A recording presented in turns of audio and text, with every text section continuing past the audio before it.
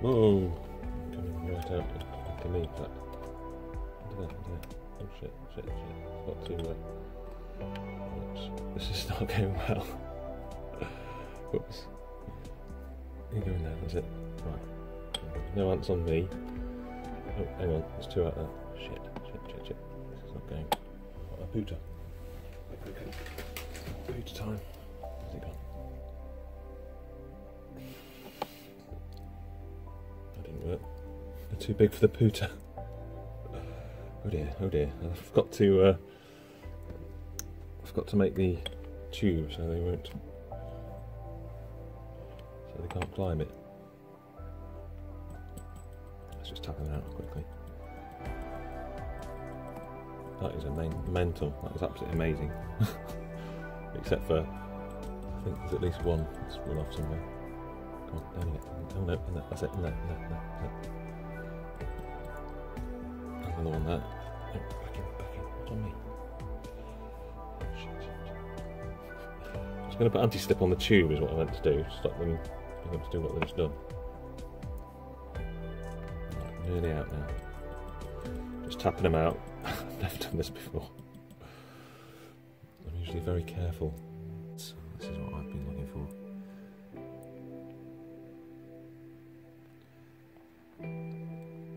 This is what I want to get to with the Nicos and all that sort of stuff.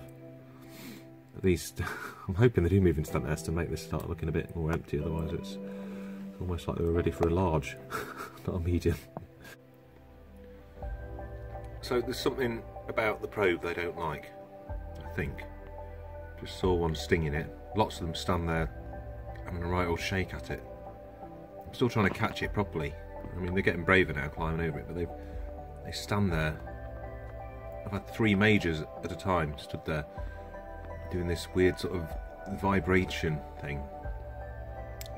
Typically every time I try and video them they stop. Don't do it. A minute ago one got up on top of that probe and sort of stabbed at it. I'm wondering if the probe, you know, smells of other ants or something. Wicked having all these pink stripy ants everywhere. There's one shaking there. No, I will catch it and you'll see what happens. Oh, is he going to do it?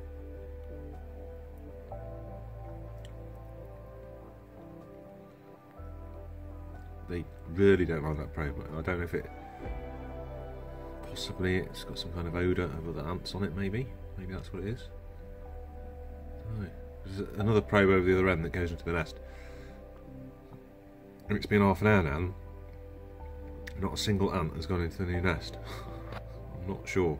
They're a bit kind of rubbish about getting to the water as well, because that's up a little tube. But I've never seen ants that struggle to find the nest or struggle to find water tubes before.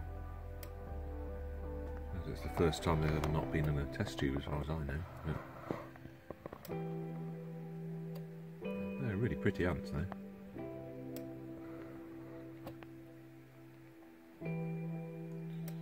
Yeah, I'm loving this. What size is that major?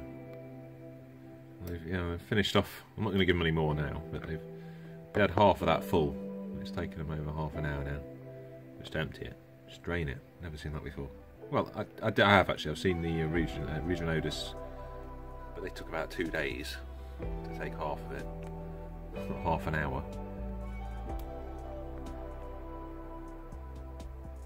I'm loving these rocks my daughter found on the beach. And the ants seem to like. There we go. There's a bit of a shaker going on. You can do it. No. Just not sure about this probe at all. Now is a good time to start filming again because the queen has started wandering around. I'm wondering if literally she decides where the nest is going to be. That's not her, actually. Might explain. Oh, she's back in the middle. I've seen them. They're going up to the water feeder now, so they've discovered where the water is. Or one has. The queen's just sort of wandering around these rocks still. Look how swollen, pink they are. Pink stripy ants. I never thought I'd get pink stripy ants. Well, they've nearly drank all this feeder in about 20 minutes. Oh, there goes one into the nest there. Come on. I'll put the cover on in case that helps. I don't particularly want to keep the cover on. I don't think they need it. Not everything recently found out about ants. See a little shadow in there.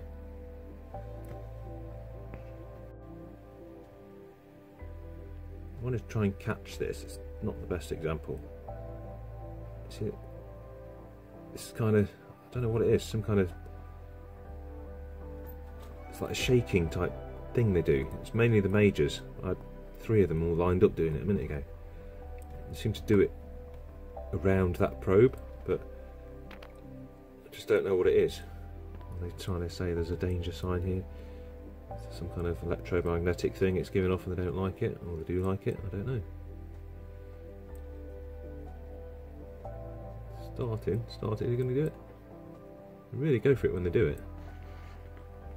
I'm doing it in the back there, you can see it twitching around. No, they have caught it ever.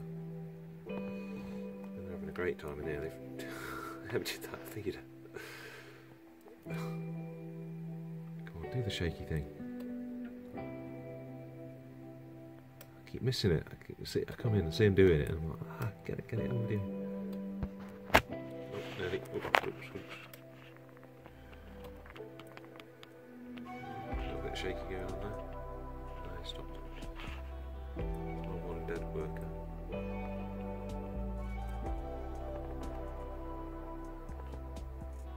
Very, very pleased with these. I thought they were going to be like jet black compared to the, and they weren't. Maybe the Rufoglaucus. I mean, they still might not be Rufoglaucus fee. Looks like there's about 20 different varieties with the same name. Sri Lanka, India, South Africa, Tanzania, just all over the place really. They're not an unusual or rare ant at all. Surprised they're not more common in the hobby, I suppose, considering. Yeah. Love their pink stripy bottoms at the moment. I don't know what's going on, why I've not been in the nest. Ants England's going to love this. I've got ants that hate probes. I can't come up with any other reason for it. This probe here that's sticking out in the middle, it's been under extreme scrutiny. There it is, one shaking there. I haven't caught it properly, doing this weird shaking dance at the probe. I had 3 of them lined up. I just tried to get the camera set up in time, I didn't. All shaking at it, high vibrations at the probe, and it's been about 40 minutes now and not a single ant has gone into the nest. The only thing I can think that's stopping them is that probe that's sticking through there, but the probe and the wire is not big enough to block the tunnel up. It's just not big enough. It can't do. It's like a 10mm internal diameter on a Kushi tube, whatever that is, 13mm, and that can't be more than 6mm, I reckon. So they should be able to get through past that, no problem, but they don't want to because it's a probe. They really don't like it. So there we are, so I've got nice new pink shiny ants, and they can't stand probes at all, which will make some people happy. Anyway, I thought I'd do an update as long as the kids don't interrupt. Here's the Rufoglaucus. They've moved in, they're quite happy in there now. And it's clear at the moment actually. I've just put another 0.5, is that right? So 2.5mm, I don't know. Not very much in a syringe anyway, into this again, because it had completely cleared. Don't know if that's any brood or anything. But anyway, yeah, so they're quite happy in there. They're not living in the outworld anymore. They have moved into the nest. As you can see, they're occupying the hot side of the nest more than the cold side of the nest. Heat mat's under half of that, and the heat mat's very hot, 28.9. This is a typical amount of activity going off in here. They love that rock at the back. Gonna give them some nice food, but oh, he's got a nice big gaster. Pink again. I haven't got any other colours at the moment, really. I will do eventually.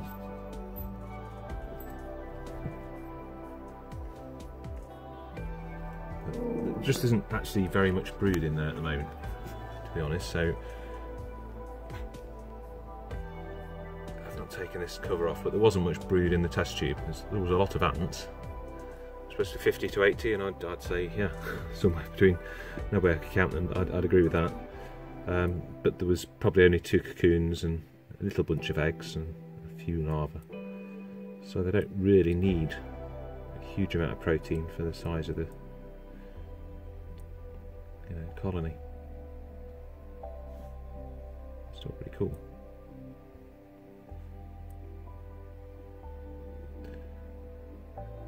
So far my water, this weird angle thing, seems to be working.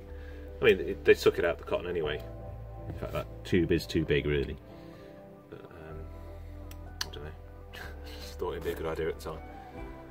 Now it just seems like it's a bit silly in the way. Anyway.